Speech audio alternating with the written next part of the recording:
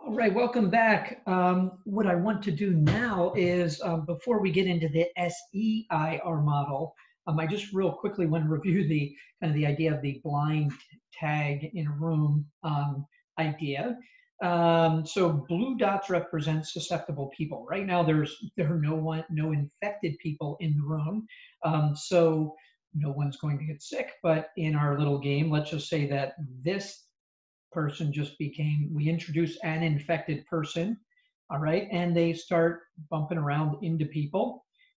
And so that creates more infected people. So the red dots will be infected people. And we're going to consider, they randomly walk around, they avoid they don't bump into each other for a while, but eventually, as they mix around, there's another collision might happen, and an infected person makes a susceptible person get infected. Um, Now we're going to be adding, let me just do this, not yellow would be a terrible color. Let me add it in, we'll do a light shade of blue. We're going to do E, which will be exposed. That will be coming up, but we're not going to put it into this model. Exposed people are still like susceptible people. They're not going to infect anyone. And they can't get reinfected because they've already been exposed. So they're going to become infected, but we won't add those into the model yet. The key is that while we might be adding more infected people over time, some of the previously infected people become removed, and we'll assume that they become immune. So let's add an infected person, and then let's make one of those infected people that were already there, they just became immune, right? So you can see that if we can have the people who were infected leaving the infected pool and becoming immune as fast as new people are becoming infected, the infection's not going to spread that much. Now, what's going to eventually happen, though, which is even better, the infected people stop bumping into susceptible people so much, because you can see over time the number of people who just can't get sick will have grown. So let's assume that each infected person, they infected somebody, but then that person, they eventually become immune before infecting somebody else. So we get more and more green dots out there. And then what happens is these infected people are just as likely to collide with an immune person as they are to collide with a susceptible person. So the number of times, there just aren't as many susceptible people around.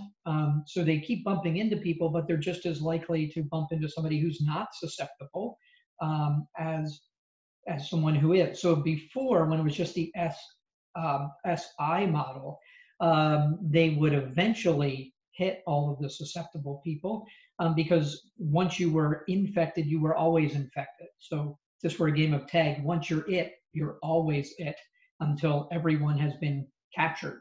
But now what's happening is people who were it suddenly become permanently not it.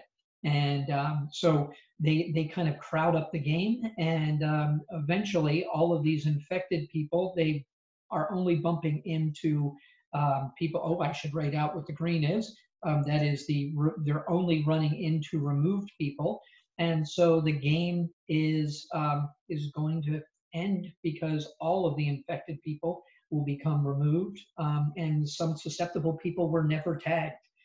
So that's kind of what we were looking at in our MATLAB model. Now, let me get back to the SEIR model in more detail. So we've been looking at the SIR model. We just need to put another letter in there, SEIR. And I'll just put little circles around these. We know that E is exposed. I'll write that under there because that's the new one. They're exposed. Now, the key is when you are exposed, two things are key. You will become infected. 100% you will become infected. There's no way not to avoid it at this point. Although we could have in the exposed category, I guess there are some people who may just have a natural immunity. That happens sometimes. Doesn't seem like with COVID-19 there are too many people in that category. So the only way you can be immune is to already have recovered. So you will become infected is one of the things that will be true. You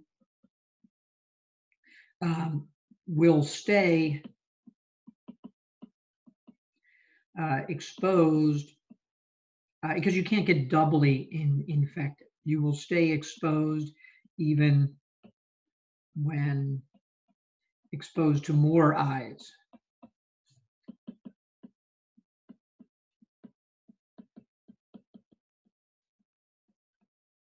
So at this point, you've been exposed. By avoiding eyes, you can't avoid getting sick. You're still going to get sick.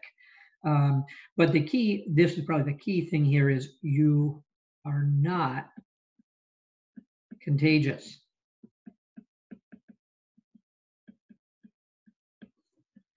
So in terms of our little tag model, if E's hit S's, they don't infect the S's, okay? Even though they've been exposed, you can't affect, the S's are only in danger if they bump into an I. So that is the key part of our model. You're not yet ready to spread the disease, but you're kind of in a holding tank.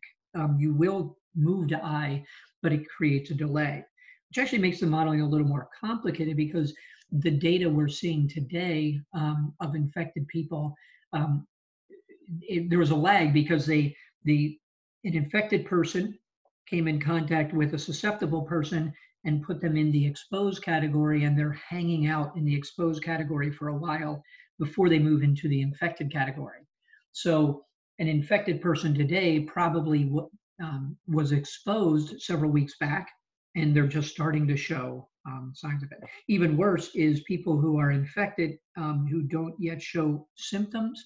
They may be infecting people and they don't even know it. So that's the real danger, is that people who are contagious don't even know it yet. But we need to change our model a little bit. Let's put in our flow arrows. We're not going to have a vaccine, so there's no bypass. We can't go from S to R. We're just going to get rid of that. So there's no bypassing going through the road, but possibly we could stop the traffic, as we saw in the previous video, and not have to get everyone sick. So we're going to have to change some things here because we're running out of letters of the alphabet. Okay, so this first arrow would be, we have some coefficient A, which will now, instead of leading to I directly, will get people into the exposed category, right?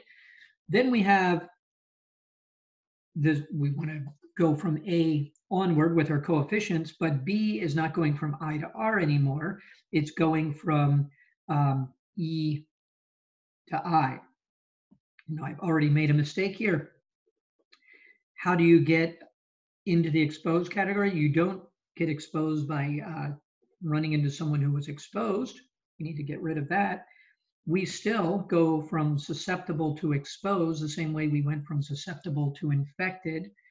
We have to have a susceptible person run into an infected person. So this is still, that's how you move from susceptible. You still have to bump into an infected person.